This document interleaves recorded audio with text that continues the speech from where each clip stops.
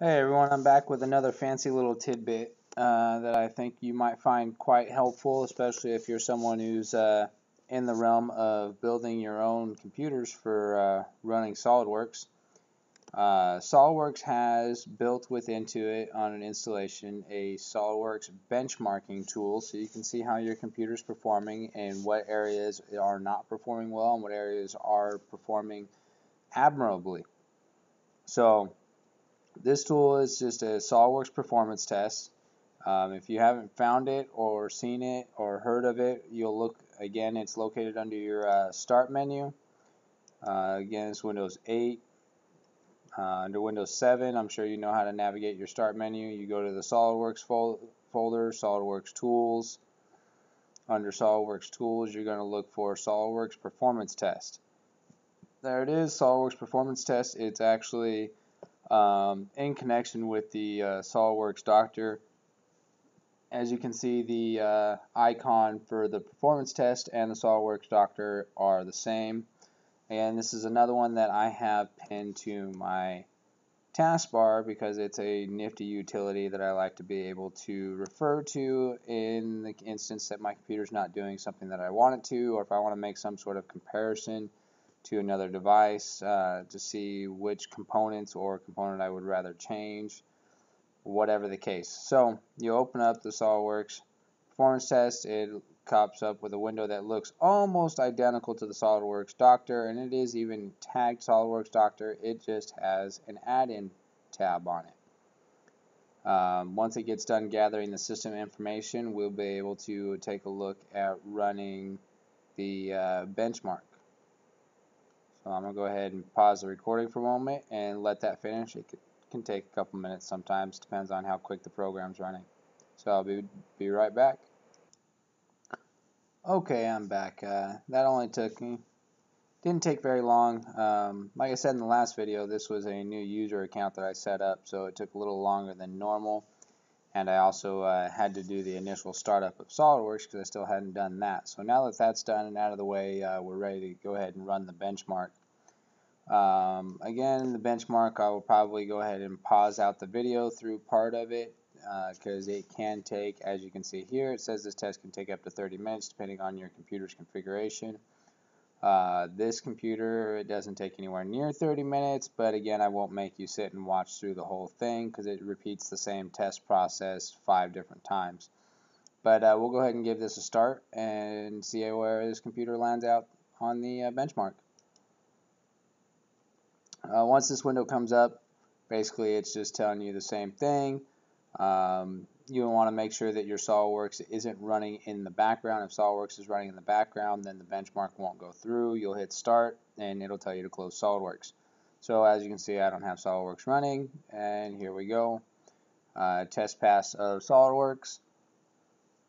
This can take a little bit. It goes through a couple different processes. Opening up SOLIDWORKS, closing SOLIDWORKS, opening up parts, doing some 3D rendering, manipulation of parts, manipulation of drawings. Once it gets done with all of its tests, you'll get some test results at the end. I'll let the recording go ahead and keep going here for part of the first test, and then I will turn it off for up until probably part of the way through test 5, and then I'll start recording again so that you can see the test actually finish. The parts that it brings up in the performance test are actually in the files on your computer if you didn't know that they were there. So all you'll have to do is run the benchmark and it'll go get these parts, and you can actually open these parts up after the benchmark. They'll be in your recently opened documents. And they're pretty neat parts, some injection molded block, some other pieces. Kind of fun to mess around with, for parts that you didn't even know were actually on your computer fully modeled.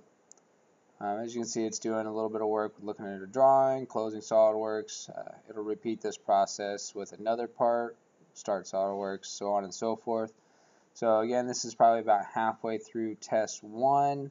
I'll bring it back online for you to see the end of the recording for test 5. It's 9:14 right now, as you can see on the screen, and we'll see what it is when this finishes. Okay, so we're probably about halfway through test 5. It looks like about 11 minutes has elapsed since I put you on pause, which to you was a matter of seconds now. Solidworks is working on finishing out this test. I'll let you watch it finish out as the last of this test goes. Got this fancy part here is carrier of some sort. Not exactly sure what it actually goes to, but you'll do some fancy spinning around, some zooming in and out, do a drawing, a rendering, and that should be the end of the test. And we'll get the results.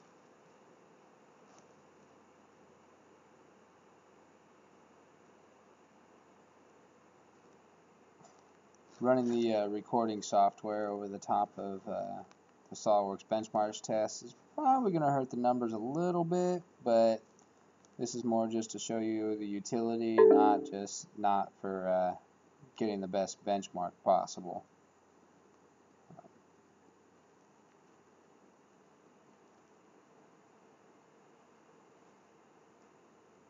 And this computer is it's an Acer V Nitro, I think is what it is. It's got an i7 processor in it. Nothing fancy. It's a fairly low clocked i7.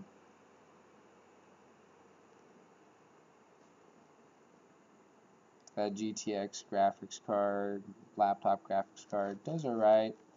Let's see here. Our benchmark test is done. It scored an overall score. It does the scores in seconds. When you're first looking at these numbers, they don't make a whole lot of sense. You have to go in and look at them a little bit to see how it compares and what it is compared to other computers out there and what the numbers are actually measuring. But they're measuring the amount of time it took for each of the certain pieces of the computer to do its certain work. The graphics card, for instance, scored a 23.7. Processor scored a 38.7.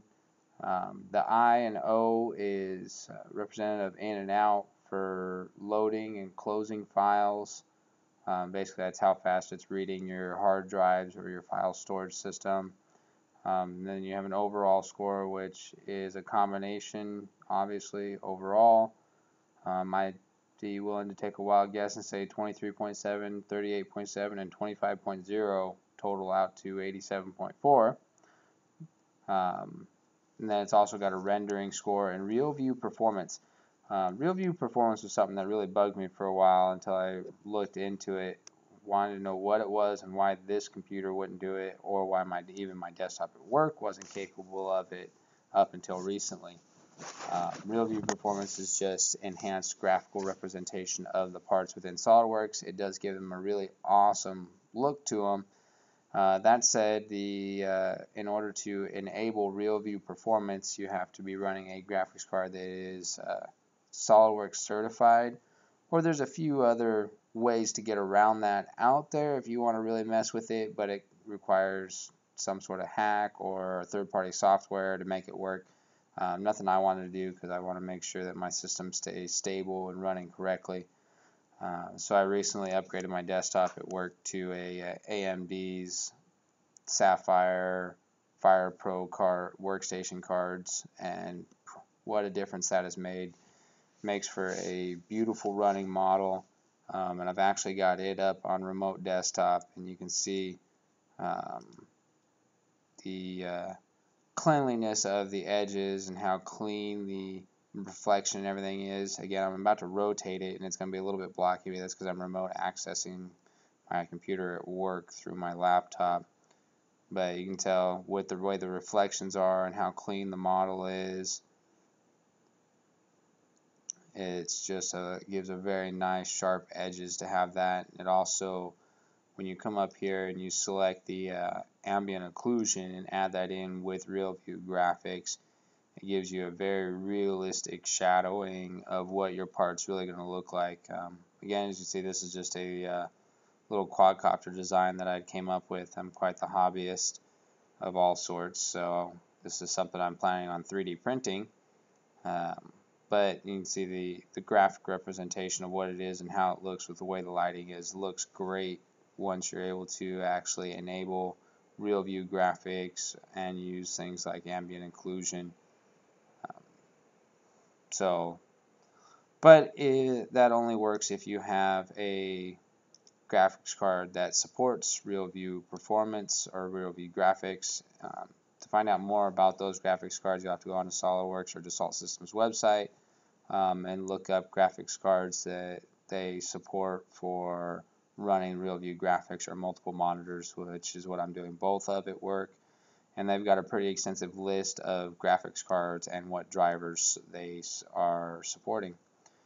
So now with these scores, again, we can look at those in comparison to other results by going online. Just click here. I'll bring up a window online, and it brings up all the scores that they have in their system.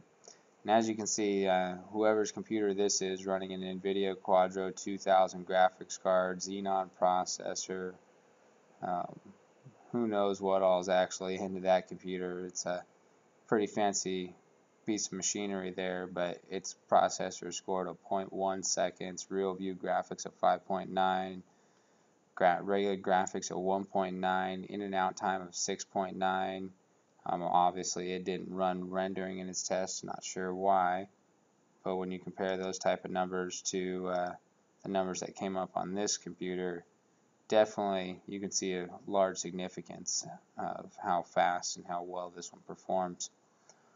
So that gives you an idea of your benchmark. It'll tell you what areas of your computer you're need to do a little bit more on. There's a few other softwares and third-party softwares you can benchmark to as well. This is just the SolidWorks Performance Benchmark, which is built into your SolidWorks software. If you do close this and you want to get back to finding out what those scores are, they are located in your computer. It does save them for future reference. They are in a temp file location though, so if you want to permanently save them before you run a SolidWorks Doctor cleanup on your computer, which I talked about in my last video, you'll want to go in and move that file. So you'll go into your C drive, from there you'll go to users, and then you'll go to the user in which you're on. From there, you'll want to enable hidden folders in your folder options.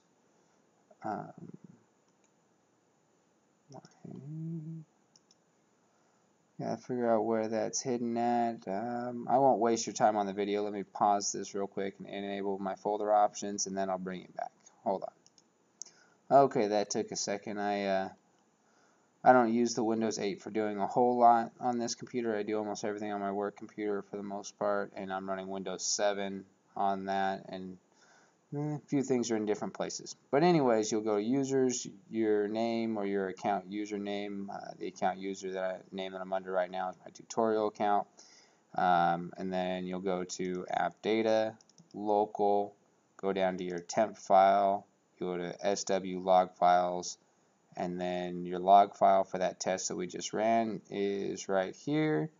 It's a notepad file. This is what it'll come up looking like, and it's got all your test information, what your computer name is, manufacturer, model number, OS, video card, CPU, how many cores you're running, total RAM, and then what your benchmark scores are across the board. So that's something you can save. Like I said, it is in a temp file location, so if you want to make sure you can save it for comparing to some point later on down the road, you'll want to make sure to move this file right here to a different location so that when you do a cleanup, it doesn't get deleted with your temp files.